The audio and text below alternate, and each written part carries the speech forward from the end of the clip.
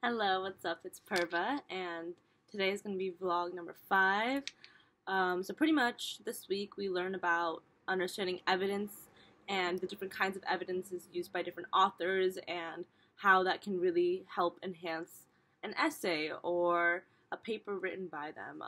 There's different kinds of evidence that you can use. You can use, very statistical information. You can use references from TV shows, from movies, from journals, from textbooks to anything. And pretty much this week we just really went deep into understanding how different pieces of evidences can help support different authors' papers. So during our discussions, we had to write about certain authors and what kind of evidence they use and how it helped their paper. So that's what I'm going to be discussing today. In Kubi and Casaramali. I don't know how to say the name at all. It's really long. Pretty much, the evidence used by that author in the reading pop culture essays was very clear and informative. The author used tons of statistical evidence and information from like psychologists and professors and scientists, and they are all credible and reliable sources, and that's something we also talked about a couple of vlogs ago. Picking a reliable and credible source. That's very important, and when you have great people, like very knowledgeable people to back up your statements, it's always great to have that. So in this case, these professors are also similar to being like a .org or .edu or .gov kind of information, and it's getting straight sent from very well-known professional people.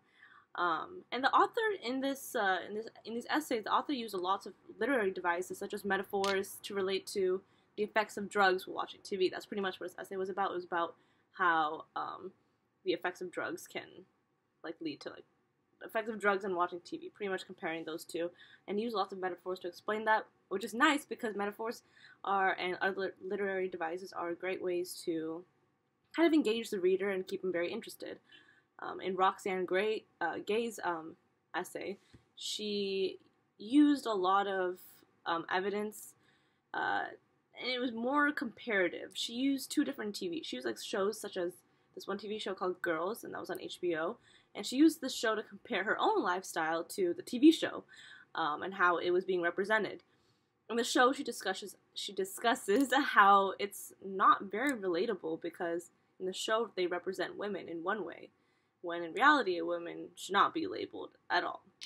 Pretty much in Girls, they explain women to be, acting a certain way, and there's a proper way girls should act, dress, proper etiquette, everything. And pretty much the author's just trying to state that why do women have these kind of why are they supposed to be molded into one certain way rather than being free to themselves? Why do women have to cook? Why is it stereotyped that women have to cook, clean, wash after their husbands, raise the kids, when in fact they shouldn't be labeled or stereotyped like that at all? They should be able to do whatever they like to do. But in the show, Girls, it kind of is very specific, kind of pointing out those specific stereotypes, and she's not the biggest fan of that. Totally understandable.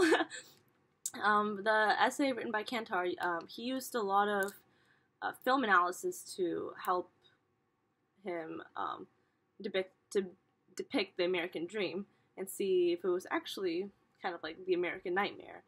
The American dream is a very broad topic, and the author used a TV show called The Walking Dead to kind of help back up his reasoning, where the American dream, or if it actually isn't, or if it's both, depending on people. So pretty much in the TV show, there's all these zombies, and people are fighting to kill these zombies, and if you get bitten, you become a zombie, and so on. So pretty much he shows the progress of how anything is possible, even though things can go downhill really quickly, that people will still be able to overcome that and come together and, in a way, their own American dream.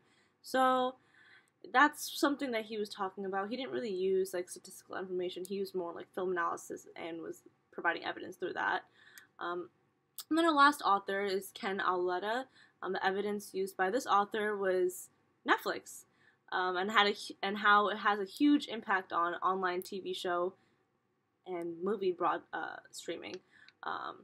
Netflix has now become such an involved kind of outlet to watch TV, and it's kind of brought down the movie industry a lot and raised up TV show industry, because before people would turn on the TV and they'd be watching every other episode of a show, because you're not going to watch every single day and watch it consecutively. But with now Netflix, you could watch TV shows anytime you want, and you only want to watch a couple episodes. No one's going to sit and watch TV for 2 hours straight.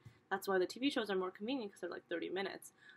Whereas movies are like 2 hours long, and you'd maybe watch that on the TV, beforehand, but you wouldn't really watch that as much on Netflix. So he's pretty much describing how Netflix really had a big impact on TV shows, streaming, and the entire industry in total. So yes, that's what we discussed in this week's chapter.